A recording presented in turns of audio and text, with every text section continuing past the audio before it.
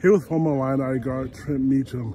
Trent, what brings you into State Farm Center this afternoon, other than the big Indiana-Illinois game? Well, yeah, this is going to be fun tonight, but I'm filling in for Deon Thomas on the radio call today, so I think he's a little sick, so hopefully he's not too bad, and feel bad for him, but I'm happy to step in, and they had to go to the bench today and call me in, so I'm excited to be on the call today. Okay, so you're the relief guy.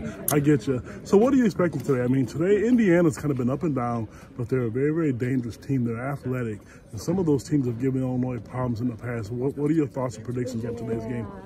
Yeah, they're a team that has been up and down, but they can be tough. Obviously, interior, Trace Jackson-Davis is really good. He's a pro. Justin Smith is good. I think the key for Illini is, can we dominate the perimeter? I think all of our guards are superior to any one that they throw out there. A year ago, Rob Finney controlled this game, dominated this game. Now, I think the style play that we played, pressuring, fed into that.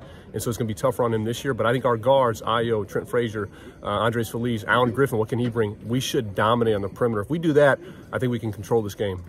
Okay, a lot of people have been talking about Trent struggling a little bit with his shooting a little bit, and also Georgie. And a lot of people nationally think if those two key players can turn it around, Illinois can make a deep run to the NCAA tournaments. What are your thoughts on those two? Because they have struggled recently. They have, and I think Trent Frazier's shooting has been more prolonged than I would have expected, because I think he's such a good shooter. But he's given so much effort on the defensive end that sometimes that can take it out of you. His focus isn't on just, let loose and get 15 reps up like he was his freshman, sophomore year. Now he has, really more important priorities. And if he was going, would that have allowed Alan Griffin, for example, to get off like he did last game? There's always, you're kind of giving away something if both those guys are really producing, but hopefully they can stay locked in, because if we want to make a run in the Big Ten tournament, if we want to make a run in the NCAA tournament, we're going to need different guys to step in, especially thinking of Georgie, foul trouble with Kofi.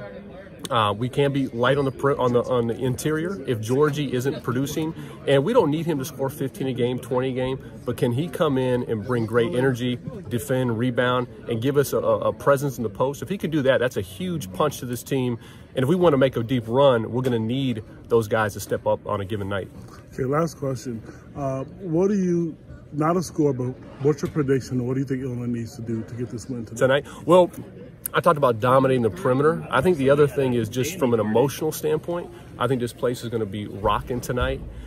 Indiana's coming in, backs against the wall. They're fighting for an NCAC. They're right there on the bubble. So can we match their intensity? If we do that, if we dominate the perimeter, that interior matchup is going to be fun. But I think intensity, dominating the perimeter, we do that, I think we can comfortably win this game. It's not going to be easy, though.